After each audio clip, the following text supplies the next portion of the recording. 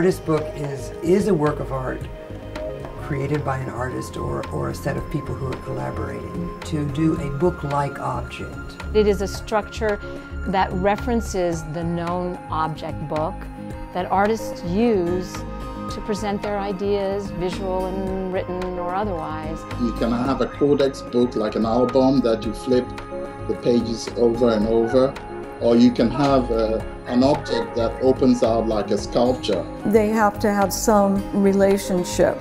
My work is to try to make things easier to understand. The content of artist books can be as varied as their physical appearance. Books are amongst the best things in the world.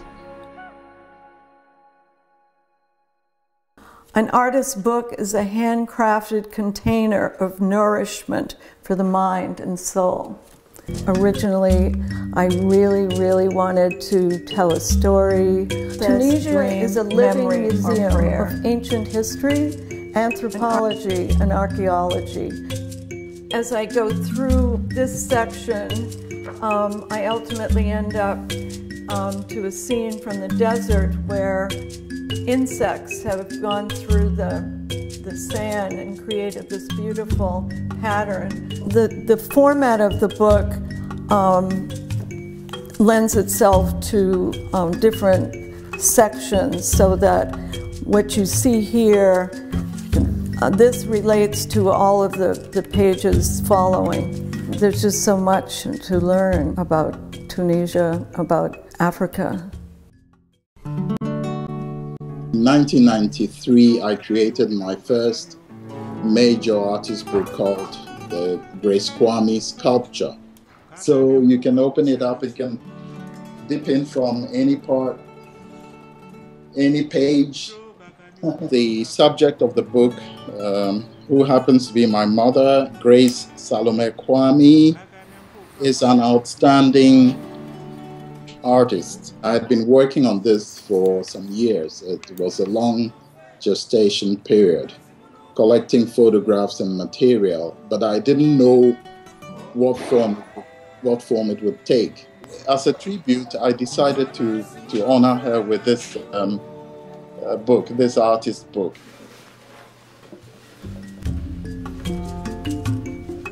The artist book, it's the real passport to the world. I wanted to do something like a portrait book of Moroccans, but the whole society.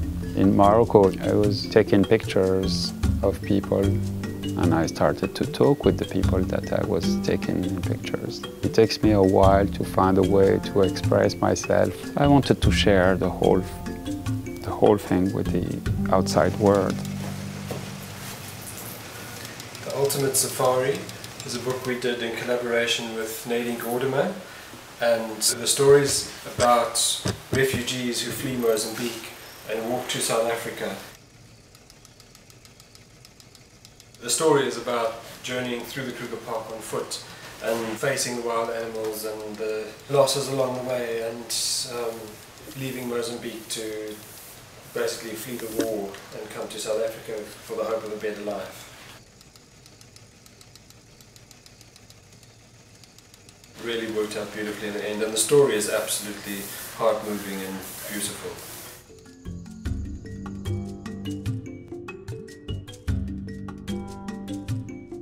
I've been working in the field of the artist books since 1980, so 34 years now or so. This is my copy of Emandalo Recreation. It's an edition of 30, done by 22 artists in an 8-day period in a studio in South African Johannesburg. Wanted to create a mix between people who generally didn't mix together, which were these artists in this community, in this group of communities that makes up the South African art world. The idea of the book was to ask each artist to focus on the duality aspect of their creation myth. I made general areas, so head, neck in one section, torso, genitalia in the other, and then the legs in the bottom area, and gave them the measurements.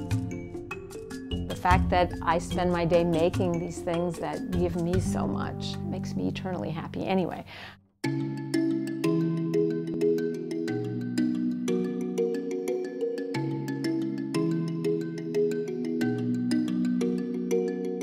Many people say, oh, I never knew there was such a thing as an artist's book.